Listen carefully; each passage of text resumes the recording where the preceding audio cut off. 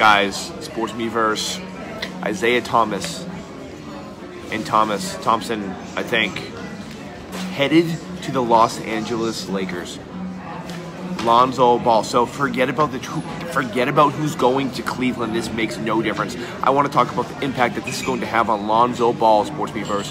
Is this going to help Lonzo Ball or be detrimental to his success, even though he's injured a little bit? What do you guys think? Good or bad for Lonzo Ball? Great question, Jeff. So Lonzo's going to be more than all right. He has far more long-term potential than IT does. As much as that pains me to say, I also say that about Doc Rivers out at the Clippers. He needs to retire as much as he's done for our beloved Boston Celtics, as well as, of course, IT did. Let's get down to IT, though. Anybody who thinks that the worst defensive liability and the worst defensive rating in the past 25 years and him being 5'9" does not impact an organization, it absolutely does. Never mind being such